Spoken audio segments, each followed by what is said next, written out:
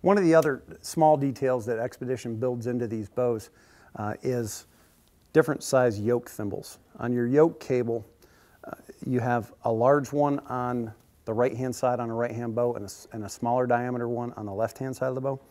Essentially, to go from this point to here and this point to here are two different lengths.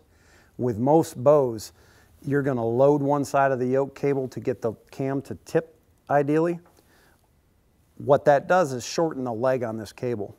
That'll change the way that that leg reacts. It has less elasticity, so you can wind up where you overload it and you get some whip on this side of the cam.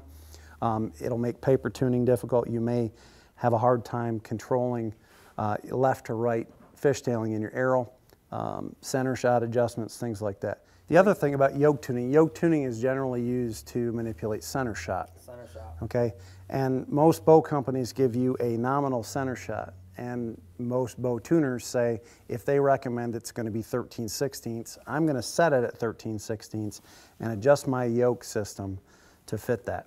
Now, one of the key tricks to tuning these bows is every single bow is custom shimmed. When the limb manufacturers cut limbs, they may be a few thousandths off left to right. Or different days, the limb thickness is just slightly different. What causes that is by optimizing the cam lean when we set these bows up, it can cause small changes in center shot, 13/16, 7/8. Most of them are going to be right around, the 2015s are coming in real close to 7/8.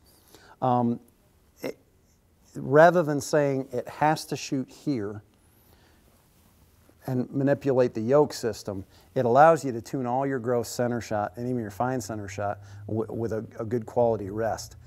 You don't need to worry about, is it the center shot that's off or is it my limb tip reaction that's causing that center shot difference. So when you're going into these, be really careful with yoke tuning because the cams are laser aligned. They're set from the factory. You don't need to do anything to them. If you start manipulating the yoke, you can get too much cam lean in them. Too much cam lean is a very dangerous thing with highly preloaded limbs.